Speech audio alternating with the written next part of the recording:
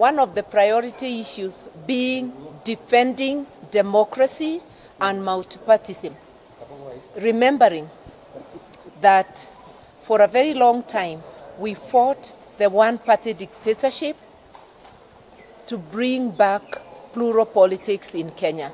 That is something we are committed to safeguard. We have seen in the history of our country that monolithic parties become oppressive. The other issue is security of the person and property. And these, like the issue of democracy and multipartyism, are issues that actually apply to the entire country. But as a region, we have flagged them off as our priority issues.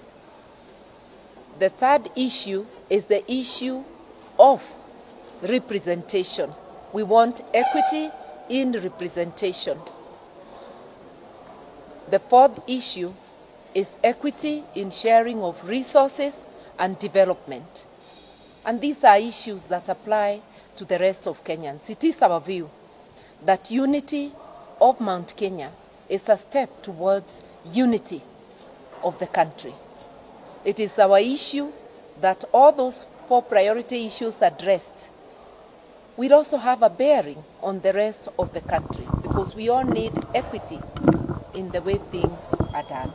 Discussion is within the framework of the Constitution, because equity and equality are matters that are deeply rooted in the Constitution.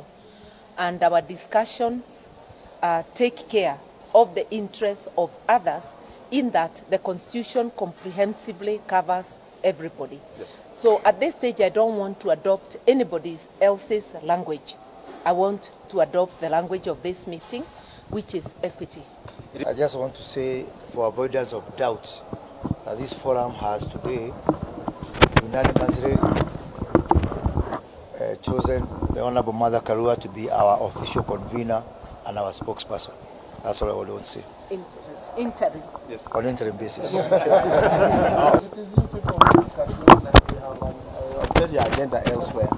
What the Honorable Mother Karua has said is what we have discussed, and this is not only for this generation, it's for generations to come. The interests of the mountain are paramount to ourselves as we think as Kenyans. So let's stop at what Mother Karua has said and take that to the world, because it's going to be here for a while. Yes.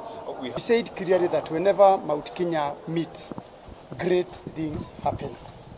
And Mother has indicated, and we are very clear in our mind, that nobody should stop any community of interest to come together, see together, eat together, and articulate their issues. So that's all what we are discussing.